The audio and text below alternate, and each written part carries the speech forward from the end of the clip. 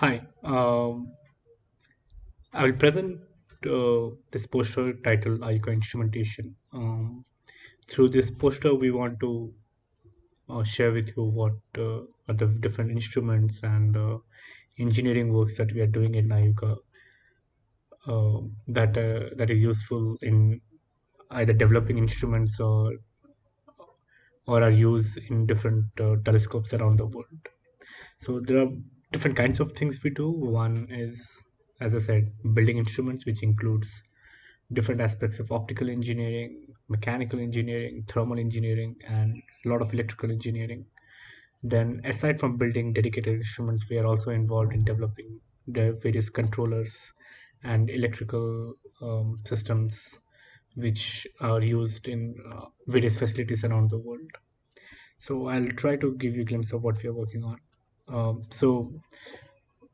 A major project that we are working on in IUCAA is called DOTIS, which stands for Devastal Optical Telescope Integral Field Spectroscope. So this is an spectrograph instrument that is being developed to be placed on Devastal Optical Telescope. Devastal is a mountain site near Nainital, and this is a spectrograph which basically measures the spectra of objects. And the unique aspect of this spectrograph is that it's what is called a integral field spectroscope. Usually, spectrographs they can measure the spectra of only one object at a time, because of the unique design of this instrument. At one time, 16 spectrographs, 16 objects. For 16 objects, we can find the spectrum. So, for example, the image here shows a typically what the telescope might see. There are 16 objects, and the the spectrograph elements can move to all these 16 places at one go, and then uh, pass it through the optics of the instrument and generate a spectrum. This involves multiple robotic arms as well, because the placement of the 16 objects will change depending on the orientation on the sky. Some areas the 16 objects will be very close, some areas it will be spread away. So there's a robotic arms, 16 robotic arms, which move around to place the what we call the fibers, which take the light from these objects to the telescope, and these move around. So that's a unique technology as well that has not been developed in India beforehand. The other instrument that we had developed some time back is called RoboPol. It stands for Robotic Polarimeter in Crete. So a polarimeter basically tries to find what is the state of polarization of light coming from a star or other astronomical objects. And so some in around 2013, the lab in IUCAA had built this polarimeter, which is used in Skinekas Observatory in Crete in Greece. Since then, it has been used to carry out a unique survey of the sources called blazars. These are very one of the most energetic sources in the universe, and a lot of the physics is unknown. And the polarimeter was developed to probe some of the unanswered questions about the blazars, and a lot of interesting knowledge has come out from the survey. And a successor to successor to Robopol is called Wallop. Basically, it has a larger field of view. By field of view, we mean what is the size of the sky that the polarimeter can look at one go. So, Wallop stands for Wide Area Linear Optical Polarimeter, and there are two Wallops being developed. One for the 1 meter telescope in South Africa, and the other for the 1.3 meter Skinekas telescope in Greece. So, basically, in Skinekas, Wallop will succeed Robopol. That's a very unique instrument because it has a large field of view, and for the first time, astronomers will be able to create a polarization map of the sky. Meaning, for example, right now what we know through the maps of astronomy is that at a given position on sky, there's a particular star of what brightness, but we don't know what is the polarization of those stars in large map.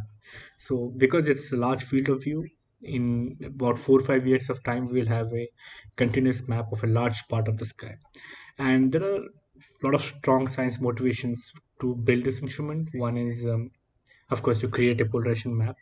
And polarization is created because of dust clouds in combination with magnetic fields in our galaxy, in the interstellar medium of the galaxy.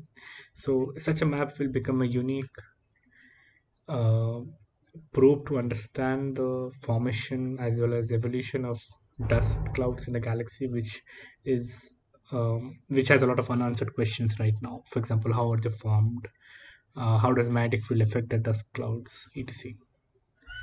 And there are other science goals as well, but I'll skip that. And although it was initially planned to be commissioned in 2019, currently the plan is to commission it, which meaning put it on sky after finishing all the development in later this year in 2021.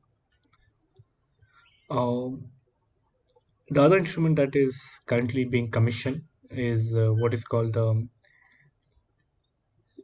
RoboAO instrument.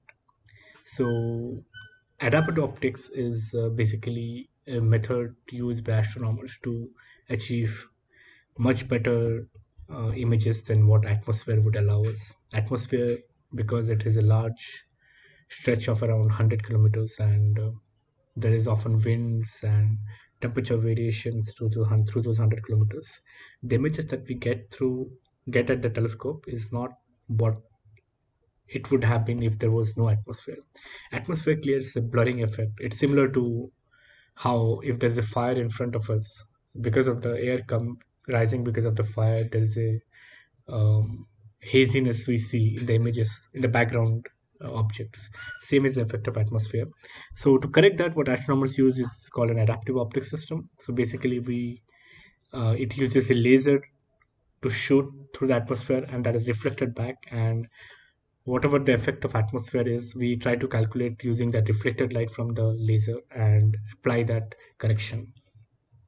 So so RoboAO is a second version of an instrument that is already being used in um, California, and it was built in collaboration with IUCAA. Now IUCAA wants to develop its own RoboAO system for the 2-meter telescope in Giravali.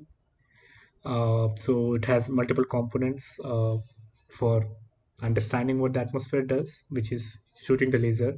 And then after shooting the laser, there are multiple optical systems like wavefront sensors and mirrors and deformable mirrors to correct all those effects.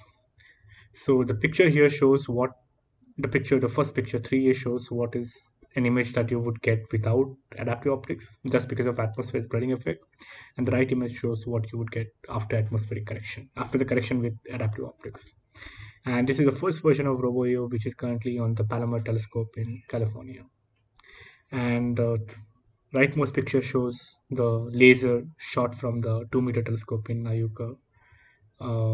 It's a UV laser that is fired. Yeah. And the work that we're doing right now is related to adaptive optics, which is the product is called Spark. So usually supercomputers are needed to calculate the atmosphere's effects. So when we get the data from the laser guide SAR in an adaptive optics system, it's the data is so huge that it takes supercomputers. That is primarily because we need to do the atmospheric correction like at around 1,000 times a second. So that is a frequency of 1,000 hertz. That is primarily because the atmosphere changes at that rate. So usually supercomputers are needed to do all the computations in real time, but as you can see, that is not feasible for a small telescope which doesn't have that big a budget. So FPGAs are so Spark is what is based on what is called FPGAs, and which stands for free programmable gate arrays, and the whole computation then is done through FPGAs, and the size of the whole computing system reduces significantly, and that was demonstrated through the Spark um, product. And as you can see on the figure 4, all of the Spark all of the spark components which calculate everything for the adaptive optics correction is encompassed in a small box placed in an optical table. Um, so and another product we are developing in IUCAA, or an instrument that we're developing in IUCAA, is called what is called the IR camera. So this works in the infrared wavelengths, as the name is suggestive of, and the advantage of this camera is that it has very low noise because of the different controllers that is being used developed in-house in IUCAA, and these has now been used in multiple places. So one is in SALT. SALT is a big telescope in South Africa. Then there is Cersei in Spain, in Grand Telescope Canada, which is the biggest telescope on Earth right now, biggest optical telescope.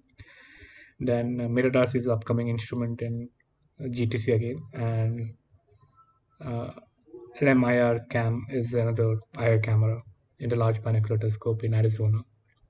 So a lot of observatories are using the compact eye camera that has been developed in IUCAA because of its low noise characteristics.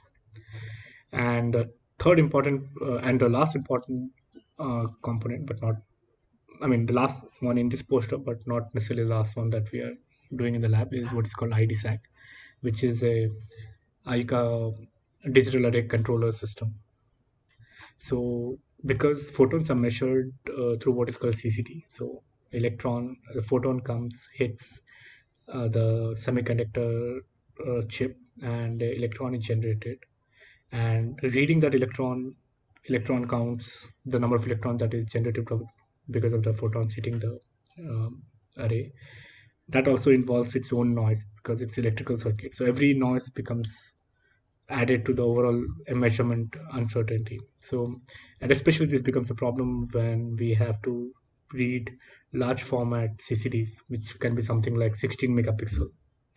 And so the IUCAA has come up with this controller card which um, measures the actual electrons created because of photons with high accuracy with low noise. And these controllers are right now being used at multiple places again. One is a 3.6 meter Devasal telescope in India, then in 1 meter SAO telescope, and other instruments as well. Yeah, thank you.